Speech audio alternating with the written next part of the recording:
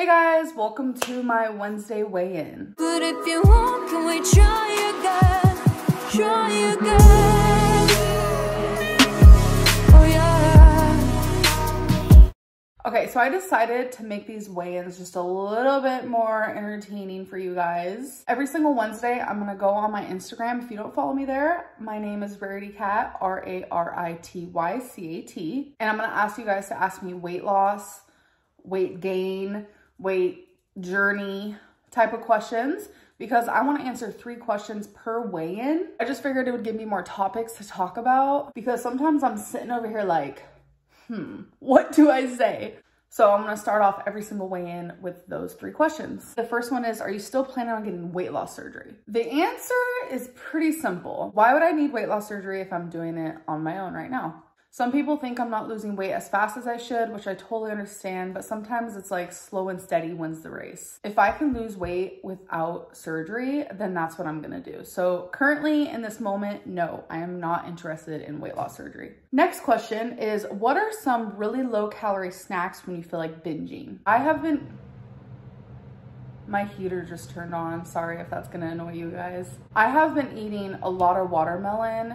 If I feel a binge, or like if I feel just like head hunger or boredom hunger, I allow myself to eat, but I only allow myself to eat watermelon. Watermelon is super healthy for you. It's a lot of water in that watermelon, hence watermelon. It's a melon full of water, what can I say? And it really satisfies me. I love the crunch, I love the sweetness, I love the waterness. What is with me and water today? I don't know. And then if I'm really like, okay, I want a sweet moment and I don't want to deprive myself from that, this is what I have.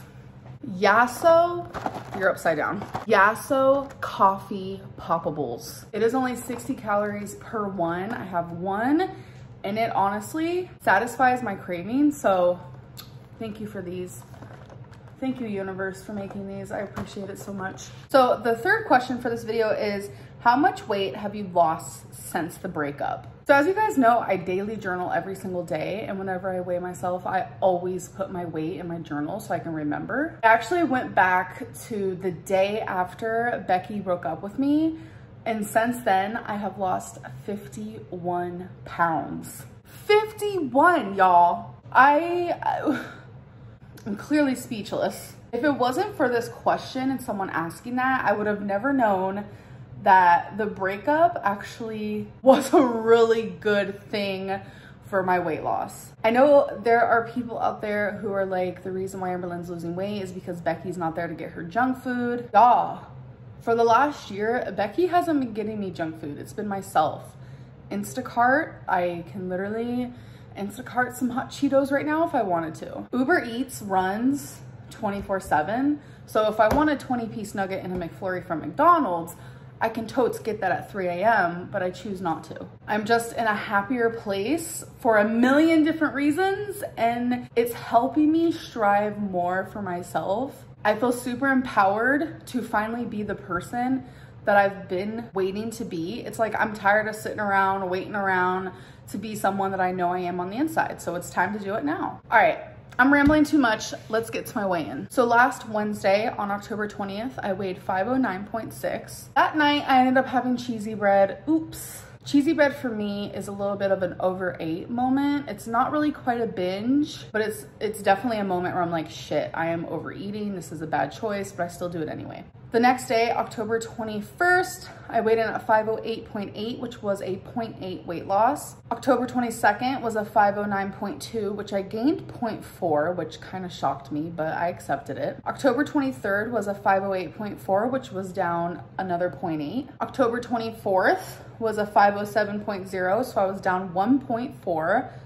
And unfortunately that day, I overate again. I ended up having Cold Stone as a dessert instead of reaching for my poppables and watermelon. I'm not perfect. And then later that night, I had cheesy bread again.